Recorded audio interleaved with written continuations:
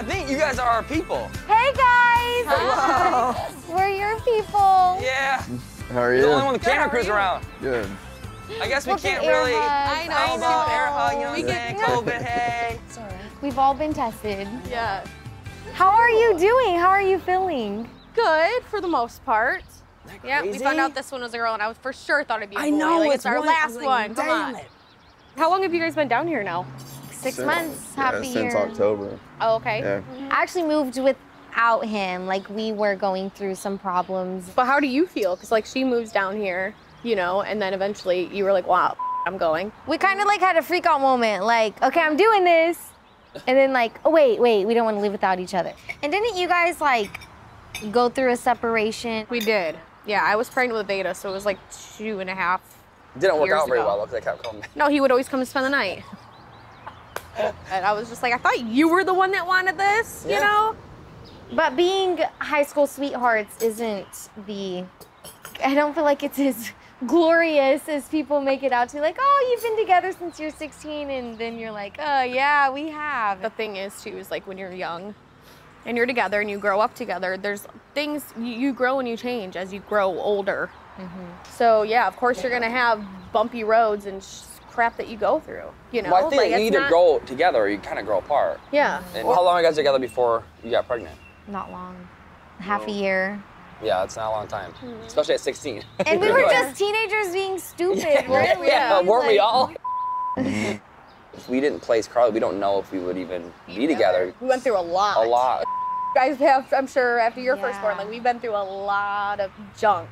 Well, two individuals working on themselves can make Oh my God, a huge difference. a So much, huge and difference. we noticed that like self-care is super yeah. important. Like it makes you a better parent. It really does. People get it confused with being selfish. Like, no, it ain't being selfish.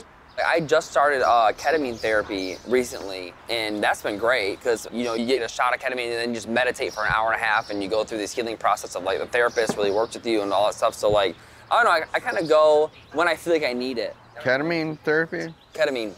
Okay. Yep. But the kids are loving it here Yes. and stuff, yeah. That's good. I mean, we're having problems with the youngest, but he's like been hitting his teacher, mainly on the butt. No. He's just, yeah.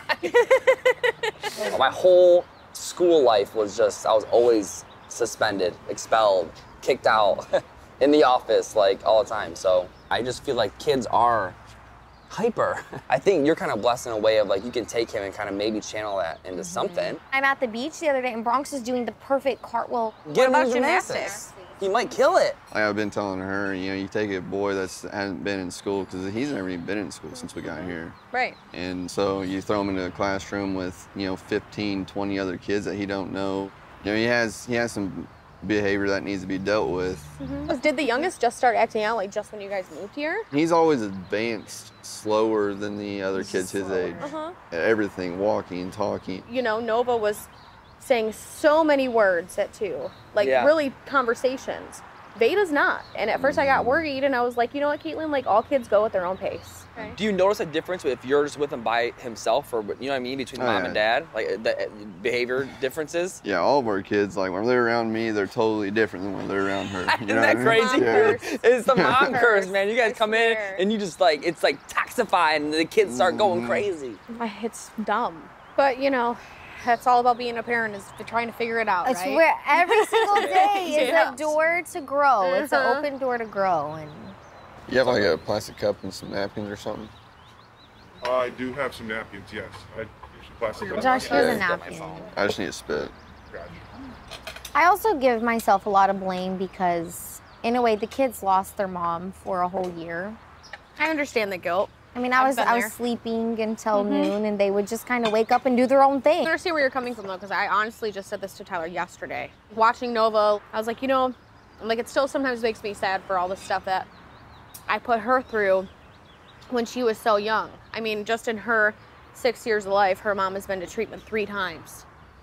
And I think I'll probably always have that little piece of guilt, but also I try to live every day now, like, you know, super involved. Like you're saying, like, I make sure I'm there, I show consistency, but the guilt sucks sometimes. Okay, so we should probably go. My grandpa said Theta had a little tumble off the sofa, but she seems to be fine now. She just cried and I rubbed the back of her head. We are wondering how long it'll take you to get here. I guess we all need to get back to our kids. How long until they're 18?